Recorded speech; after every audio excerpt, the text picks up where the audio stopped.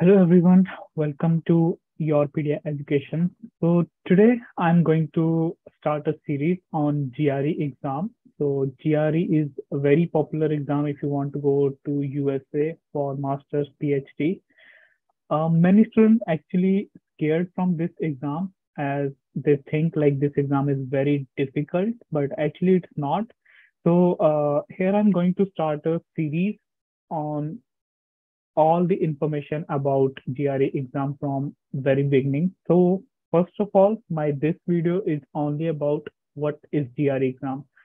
So its full form is Graduate Record Exam, and who has to write this exam?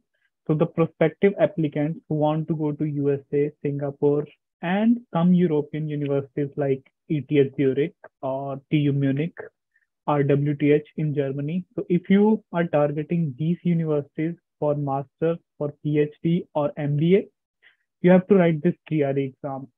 So this exam is only about your aptitude. It will not check your English proficiency. For English proficiency, there are different exams like IELTS, TOEFL, Duolingo. But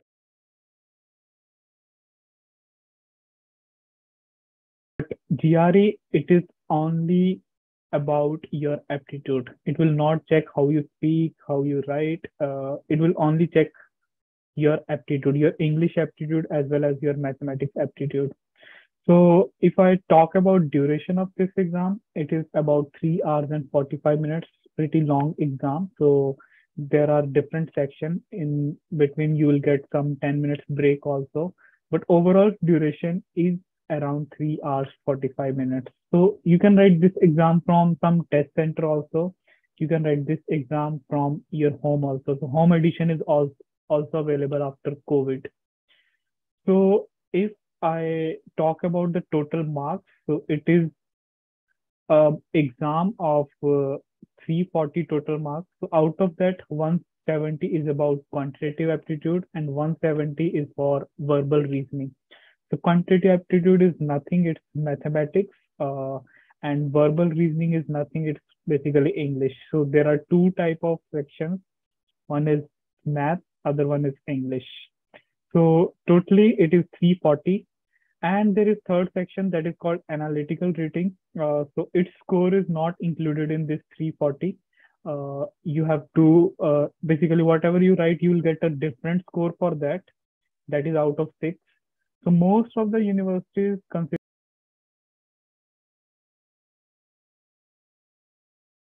only this 340 total mark score, and they generally don't consider this analytical writing portion.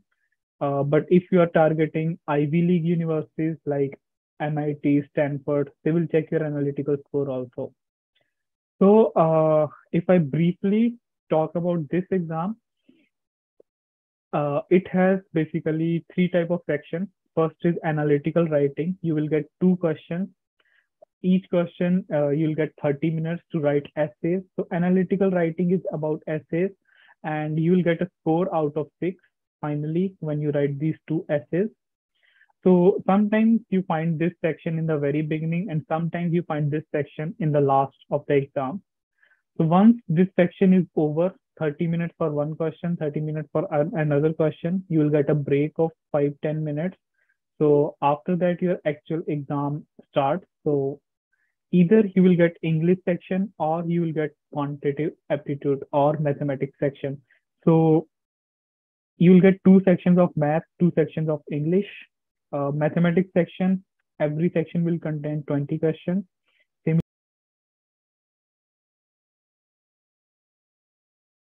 Similar for verbal reasoning, every section will contain 20 questions and there are 2 sections.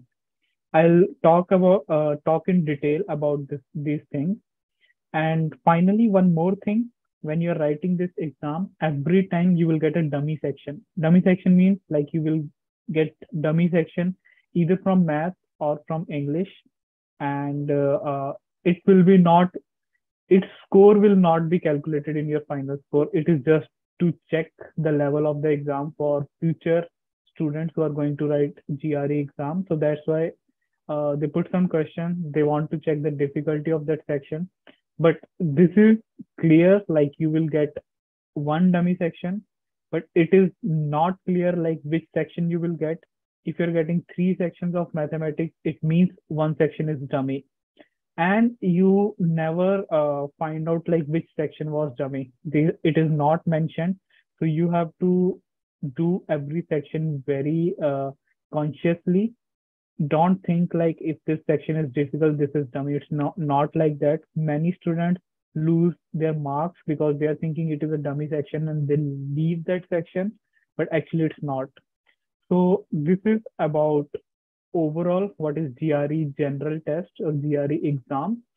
I will talk in detail in my next video about different section, how much time you will get and how many questions you will get in each section. So stay with YourPedia. Thank you.